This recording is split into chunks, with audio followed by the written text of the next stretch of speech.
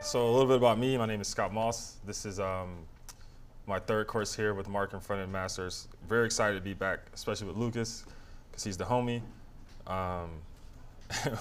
We always just build stuff together. We've been working together and it's been over a year now. Yeah. Time flies. We're still friends. And we're still friends. So I'm glad to be here. I'm really passionate about this technology. I love just everything JavaScript, really. So Angular 2 is just awesome. So I'm going to be talking to you guys about the hard part. Yeah. The part that nobody wants to do, the part that's probably going to give the most errors, but I promise you, it's not that bad. It's not that bad. Okay. It's not that bad. It's all bad. It's not that bad. All right. So we're going to talk about the tooling, because with Angular 2, although you don't need any tooling, you can just write it in pure JavaScript. But that's not fun. Nobody wants to do that.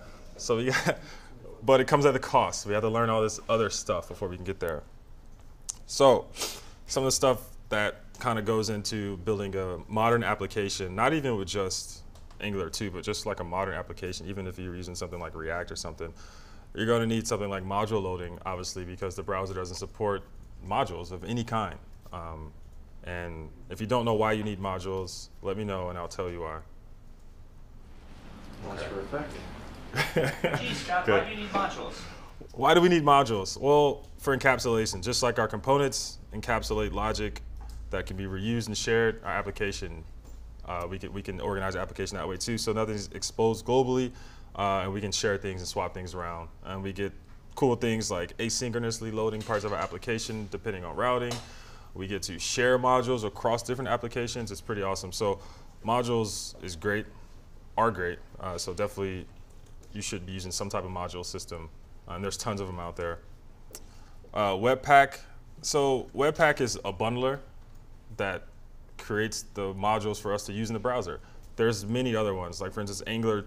Actually, the Angular team recommends using JSPM, which I believe actually is a better way than Webpack, but at the current time, Webpack just has better stuff, better plugins, better support. And Webpack 2 is on the horizon. It's really awesome. So although I think JSPM is better, and eventually I think it will just be like the go-to, as of right now, I think Webpack is just a better choice to go with. So that's what I'm sticking with for now. But JSPM is awesome too. Highly recommend checking it out. Whereas JSPM is also a package manager and a bundler, whereas Webpack is just a bundler. So it's like two different things. JSPM will like replace NPM for you and everything. It'll do all that stuff. It's kind of crazy. But that's what the Angular team recommends, so it's worth a look. ES6, ES5, and then with Angular 2, we got TypeScript and then typings. So we'll get into that stuff.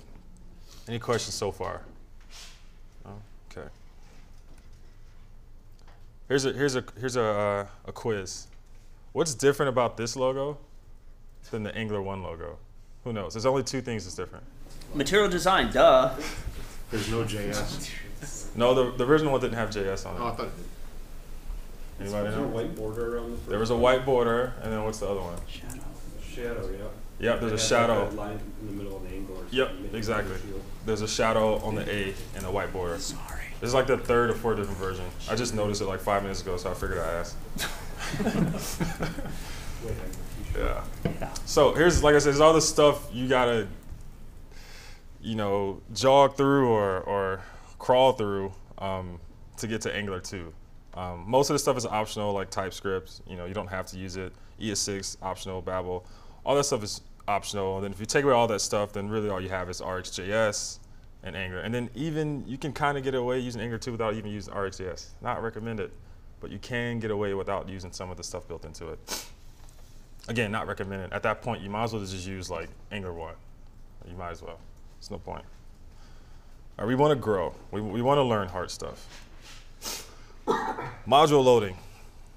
So module code is not required with Angular. Like I said, you can use ES5 and you can use your own IFE system or whatever you want to do. You don't need modules, but it is totally recommended because that's just how the architecture is built. Everything's component-based, so it makes sense to have your application module-based too. It just fits like a glove. Totally do it. We can easily interact. It allows us to use specific parts of the library. So we don't have to load up all these script tags everywhere and different paths to different places. No, we can just use the different modules. Hopefully the developer who made the module made it in such a way that you can pick the parts that you want, like the new version of Lodash. You can load different files without loading the entire library. It's pretty awesome. Obviously collisions with namespaces and stuff. We don't need script tags, and because modules are not supported, again, we need some type of module loader to load it. Webpack. It's definitely one of the most popular ones. It's definitely my favorite one. The thing about Webpack that I like is it turns everything into a module. So not just JavaScript files or TypeScript files. Everything is a module. Images, CSS files, JSON files, HTML files. Whatever file you want to throw at it, it'll turn it into a module, and you can load it in any other module. It's pretty awesome, right? I think it's dope. So this is why we're going to use it, because it's very, very useful. But again, there are other ones out there, notably JSPM. There is also Browserify. And I mean, you could probably just build your own with Gulp if you wanted to. Maybe mock out your own Common.js using some type of UMD stuff.